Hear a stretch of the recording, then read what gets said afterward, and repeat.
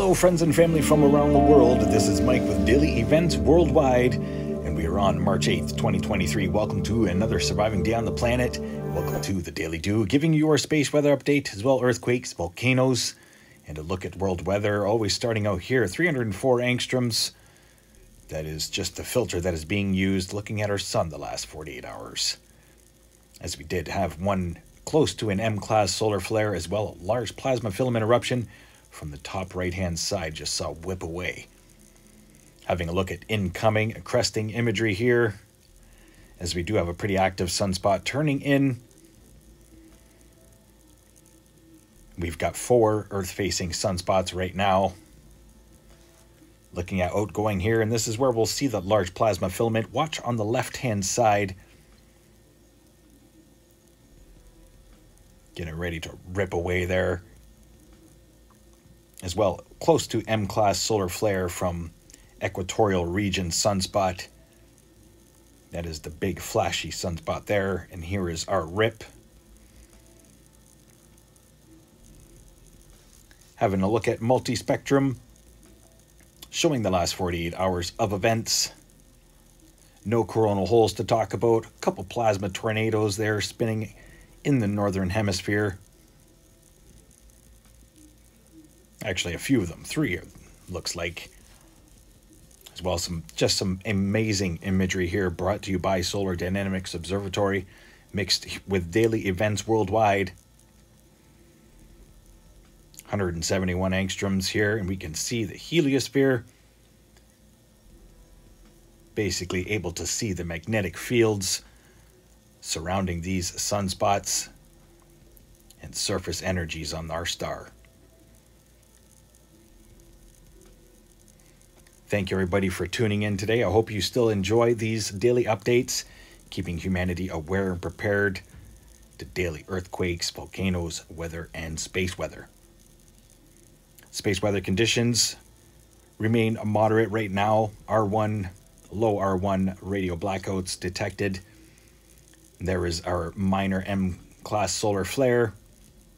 Geomagnetic activity sitting at a KP3 right now. Having a look at our real-time solar winds, sitting at 450 kilometers per second after being up to about 470 earlier today. Pretty sporadic overnight last night as well. ISWA Space Prediction Spiral, this showing all of the sun events heading to all of the planets in our solar system. We are the little yellow circle on the right-hand side. You can see CME shot out, outgoing position from that M-class solar flare. And here's a closer look at space weather affecting us over the next 48 hours.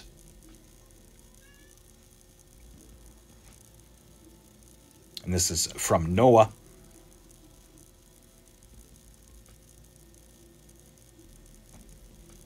And LASCO 2 showing the sun events taking off from the surface of our star. A couple CMEs there, and as well there is our most recent CME.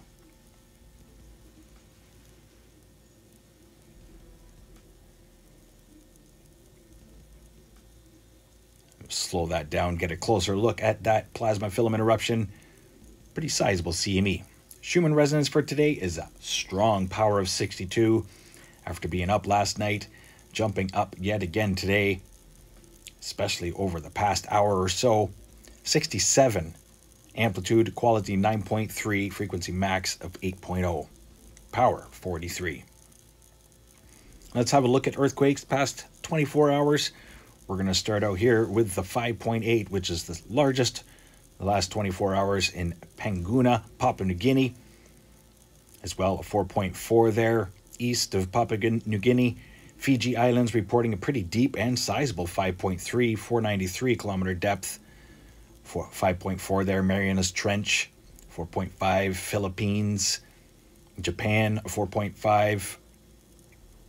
Izu Islands, 4.3. And then we get to Kamchatka, or Severokurilsk, Russia, 5.6, and as well a 5.2 just off the coast of Kamchatka.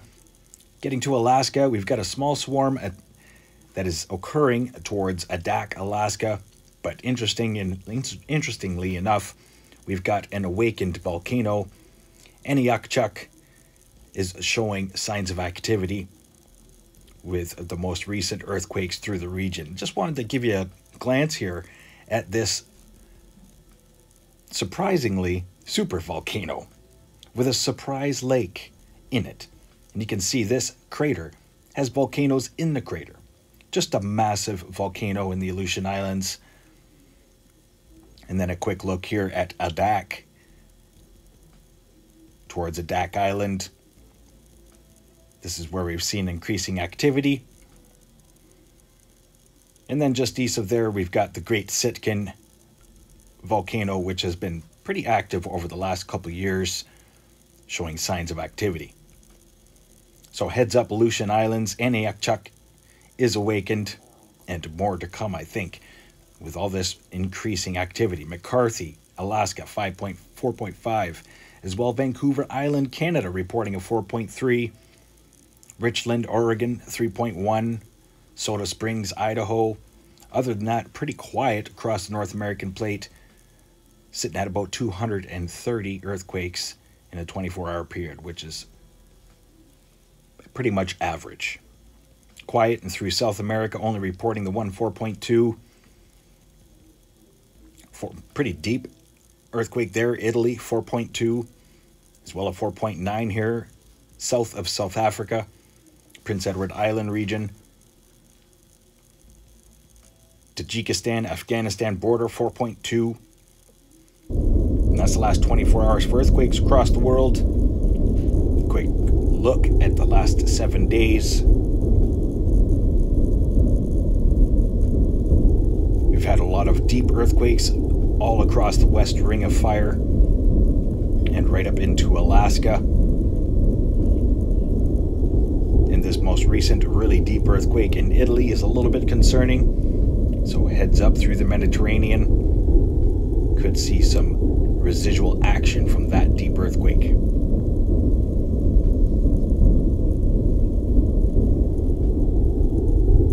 But still way too quiet North American plate. Most recent earthquake there through Canada, sizable and quite possibly sign of things to come. Having a look at the most recent volcanoes getting updated today. Era, Aniakchack, Epi, and Karangatang, all newly awakened volcanoes, and we have 16 reported around the world right now. Era in Japan, close to the Sakurajima, as well Aniakchack. They raised the aviation color code to yellow, which is the second lowest level on a 4 scale. But the most recent activity definitely prompting those levels to change. As well, we've got Epi, Karangatang, and Trident. Began on August 24th, 2022. So heads up, everybody. Having a look at the world weather forecast here, brought to you by VentuSky. Still got some pretty big systems coming into the west coast. Large low pressure center off the coast right now. As well, a low moving through parts of Utah. Pretty intense low pressure system there in the middle of the Atlantic. Let's put this into motion here for the next few days. Atmospheric river of moisture still to continue for California. And then we've got this big system developing by Thursday and Friday. Extreme weather through southeastern United States. Snow for Ontario. Very windy and stormy conditions through the East Coast.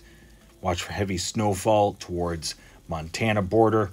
And then eastward with that low pressure system finally making it through by Saturday, Sunday. And then we've got this system here. Another low coming out of the Gulf.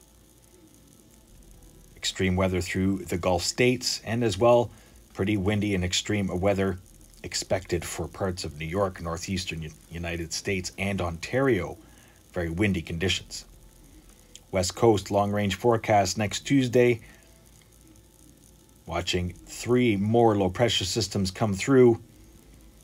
And California seems to be getting a lot of this moisture, so heads up, Californians, and stay safe, aware, and prepared. Long-range forecast here, Still watching these low pressure systems spin and build up through the northeast Pacific. Overlooking South America, daily evaporation rains, but going to be pretty extreme this week. Electric atmosphere, watch for a lot of lightning strikes and possible new forest fires through the region. So heads up, South America.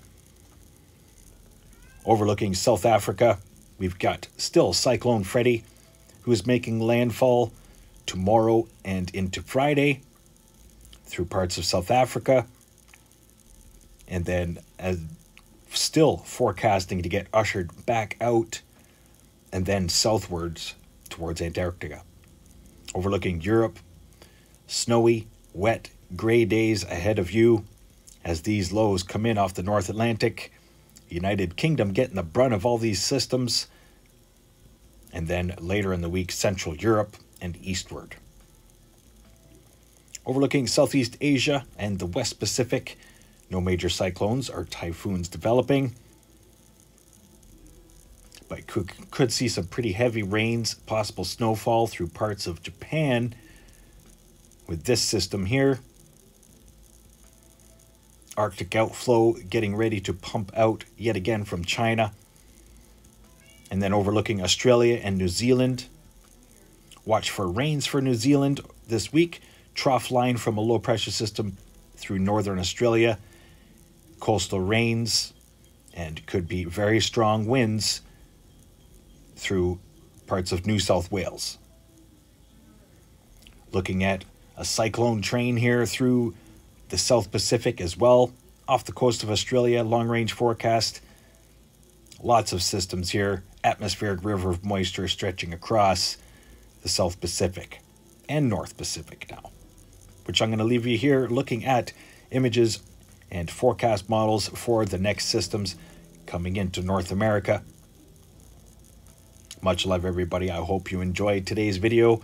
If you did, please don't forget to smack that like button. Let's see if we can get 1,000 likes on this video. That would be amazing. You know, YouTube loves to recommend things that are liked and watched. So stay aware and prepared. Much love, everybody.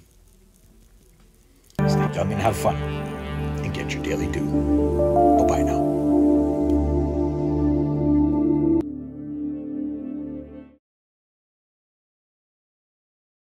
If you enjoyed today's video, please hit that like button, subscribe, share with your friends and family from across the world.